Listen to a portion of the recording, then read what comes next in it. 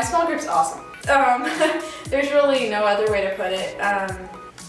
It's just an immediate sense of camaraderie because everyone else in my small group is going through the same kind of challenges that I'm enduring, especially being in grad school and dealing with all the obligations that I have there. All my collegiate career, I had roommates that had a small group back in Athens, Georgia, and they had a sense of family that I lacked. I was really involved in my sorority, and while it was a social aspect of my life, it wasn't a Christian social aspect. And so when I came to Blacksburg, I was looking for a church home and a family that I could call home.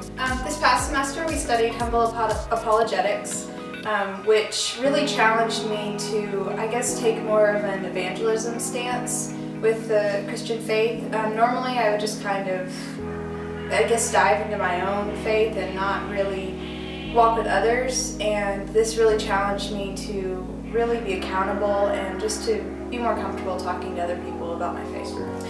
We helped with To Our House, which is, as many of you probably already know, it's a ministry that helps with the local homeless men in the Christiansburg area. And that was a really interesting experience. And also getting to visit Delmos, who we've made a connection with, and he lives out in Salem, and he's just a very interesting character to get to see.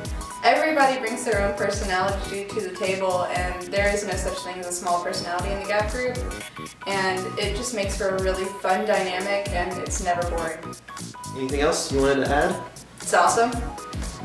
Okay. That's all I got. Anything else, guys?